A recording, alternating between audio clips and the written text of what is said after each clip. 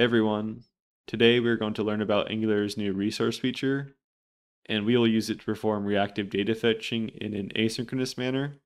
Please note this feature is experimental, so there is no guarantee that the API will remain exactly the same until it is officially stable. So let's take a look at my Angular project, and we can see I'm using Angular version 19.1.6, and this feature was introduced in Angular version 19. So I'd recommend you upgrade to the latest version if you want to use this feature as well. To start off, we'll take a look at the application configuration that I have defined. And as you can see, I haven't changed anything besides just providing the built-in Angular HTTP client to the application.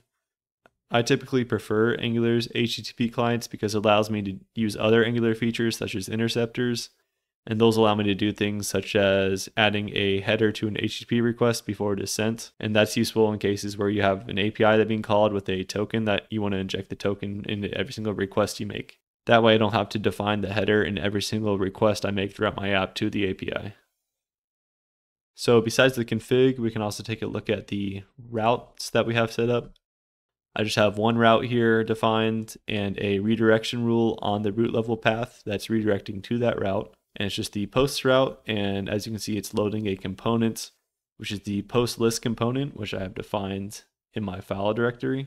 And so we'll take a look at this component, and we can see we have a read-only service that's private, and it's being injected using Angular's dependency injection system, and it's injecting the post service class that I've defined in my services folder. We'll take a look at that in a second. And then I have a public variable, which is a posts observable, and we're saying that to be equal to the return value of the list posts method from the post service.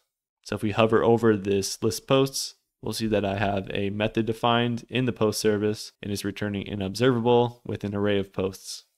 So let's take a look at that real quick, and we'll see that we have a post service, which is injecting the HTTP client that we provided in our application config. And then we have a list posts method returning the observable posts that we just saw in the last file. And then it's returning the HTTP GET request, which is typed to return an array of posts. And then it's hitting this endpoint, which is just a mock API endpoint that just has JSON posts, and we're limiting it to only a response of 5. And the post type is going to be a user ID, which is a number, a post ID, which is a number, a title of a string, and a body of a string. So if we take a look at Firefox and go to that posts resource, we'll see that the JSON of it contains the exact same type that I defined for the post. And we're going to return the first 5, so we should expect when we render it to have these first 5 posts. So now we can go back and look at how the markup is being rendered for our post list component. So going back here, we see we have this component again with the post observable, and we're injecting the asynchronous pipe, which is just unwrapping a value from an asynchronous primitive. And just the TLDR is that it automatically handles subscribing and subscribing from the observable from us, and it will return the last emitted value. Now taking a look at the markup shows that we have this main section, and we're using Angular's template for loop to iterate over the posts of the observable posts piped to the async pipe, which is going to subscribe and unsubscribe from it for us. And then we're going to track the post.id. And as you can see in the post service, we have post.id here. That's the exact mapping.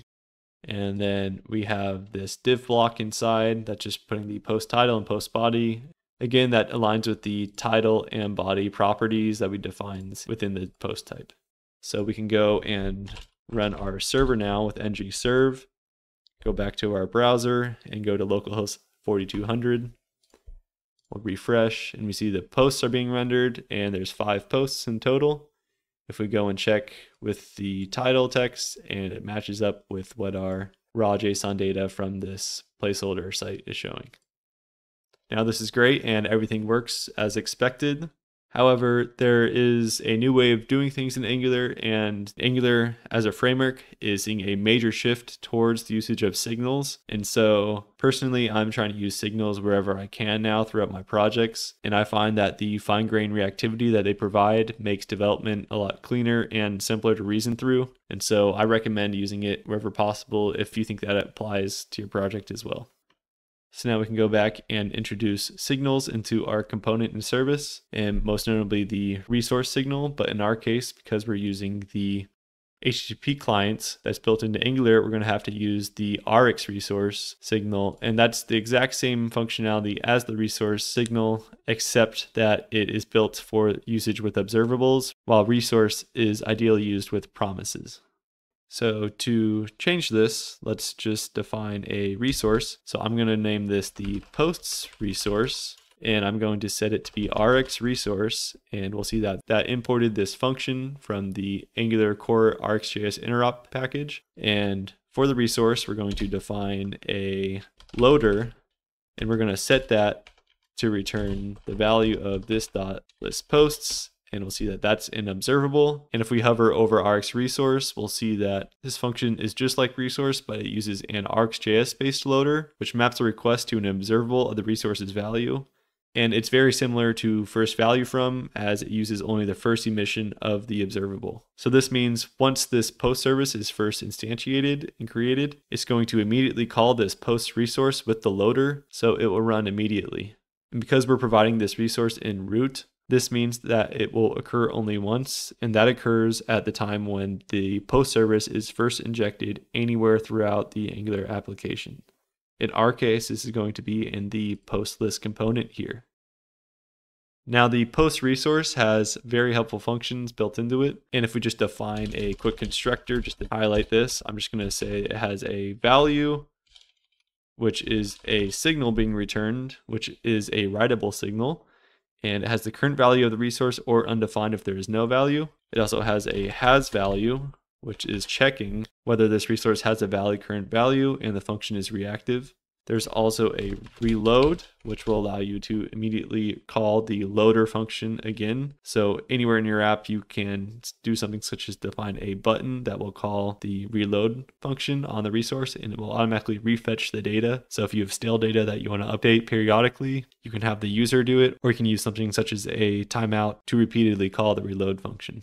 You can also check if it is loading. There's a lot of other features such as that you should read up on within Angular's official documentation for it, which I have linked below in the description. So we can delete this constructor, and now I generally define my signals within a service because I find that it makes my code more clean and refactorable, because I find that it minimizes the complexity of my code. There's some cases where I define signals in the component if it's something that depends on the component's lifecycle. However, if it's something such as the post resource that I want to live throughout the entire duration of my application, then I think a signal, especially one that's provided in root, is the way to go. So I want to get this list of posts, but I don't want to use the post resource in my components. So I want to create another signal that's read-only and use the value that I get from the loader function of the post resource. Luckily, Angular has this built right in with the computed function. So I'm going to define a posts signal, which is going to be the computed of this.posts resource.value. And we'll see that the post value, as I said earlier, has a return type of either post or undefined. And I want this computed function to be only posts. And right now it's both posts and undefined. So I want to use a OR statement here and use an empty array of posts as a default if the post resource value is currently returning undefined. This works because the undefined value in JavaScript is falsy, so this will return false, which will then cause this OR conditional to proceed to the second half, which will then return this empty array of posts. However, if it is true, then it won't call the second half, and it will simply just return this value, which is this array of posts, and that's exactly what we want. Now that we have this post signal defined here, that's all we need. And we want to make sure we don't use this. So we'll define this as private, and we can define this as public. And because we're no longer listing the posts directly in the component, we're going to define that as private. I like to label each as public and private just because it ensures that I don't accidentally use something that I'm not intending to within my component. And I like to keep my component logic as simple as possible, and I'd rather do most of it within the services. So we'll go back to my post list component, and we'll see now that it's erroring out because I just made that list post private. So we still want to keep our post service and inject that. However, we no longer want to use an observable. So we can delete this observable altogether. And then because we're not using an observable, we no longer need to use async pipe. So we can delete that as well and remove the imports. And now we can define our posts to be equal to this.postService.posts. And this is just creating a local property on the post list component class for posts and setting it to the signal of posts from our post service. So now we can see our HTML markup is erroring out because we deleted the async pipe and we're no longer importing it to the component.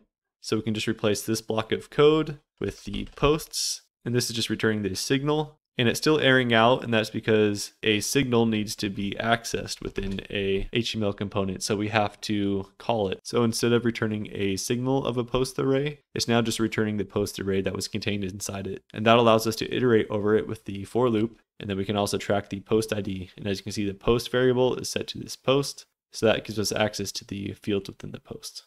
So everything is now working as it originally was with the observable method, but we've converted everything to use signals. Now we can go and look at our browser again just to verify, and we'll refresh and we'll see that everything is still being rendered the exact same way, except that we've converted everything to use signals for us. And we no longer have to worry about subscribing, unsubscribing, using the async pipe throughout our code. And we have no observables now in our component. The only observable we have now in our code is this list post function that's returning the observable because the HTTP client uses observables. But that's fine because we're using rxResource, which allows observables to be used within the loader function. Now there's one other main feature of the rxResource I want to go over, and that is the request parameter. We'll just set it to have a change me variable set to this.changeMe. And then we'll have a signal called change me defined to be the writable signal of false. So we'll see it's a writable signal with a Boolean. And in here, this.changeMe is returning a Boolean value. So if we hover over request to look at the definition, we can see that it is a reactive function that determines the request to be made. And so whenever the request changes, the loader will be triggered to fetch a new value for the resource. So that means whenever this change me signal changes, it's going to trigger this loader to rerun. So we can access that request within here by using this, and then we can turn this into a function that returns list posts. We'll see it's not erroring out still, and then we can access the request.changeMe here and do if statements accordingly. So if you have like a ID being passed for the post, for instance, you can have this set equal to post ID and then do a conditional logic in the loader. But for this case, I'll just console log the request with the request.changeMe just to see that it is changing each time. And then I'm going to add this change me real quick to the post list component and just create a button where we can interact with it. So I'm going to say public change me equals this.postService.change me, and then go and create a button in here, which will say button, and on click, we're going to call change and say that to change me. And then we're going to define a change function that we're going to expose publicly to the components. It's going to return void, and we're going to use the update method to set it to the opposite of its current value. And this is possible because change me is a writable signal. And so now we'll take a look at our post resource, and initially it's false, so this won't run until change me is changed to be true. So now we can go back to our browser and we'll see we have this change me button, and we'll open the console just to inspect our logs. And we'll see that initially the loader calls with request to false, and that occurs at the initial load when the service is first injected and created. And then whenever we click change me now, we'll see that it also re-renders this. So I clicked change me and another console logged with change me set to true, and we saw that the flash of the screen meant that the data was being reloaded. So if I go to my network tab too and delete everything and click change me, we'll see it's making a request again to the placeholder JSON, and that's exactly what we expected. So I can run this several times and I'll keep refreshing the data and keep alternating between the Boolean value of the signal. So that's the gist of what rxResource and resource can do. I think these new features paired with the existing conventions and dependency injection that Angular already has out of the bat makes this framework pretty underrated. Anyways, I hope you found this video helpful. If you enjoyed it, please consider subscribing. I'm trying to make more videos of Go, Angular, and any other topics. And if not, thanks for watching.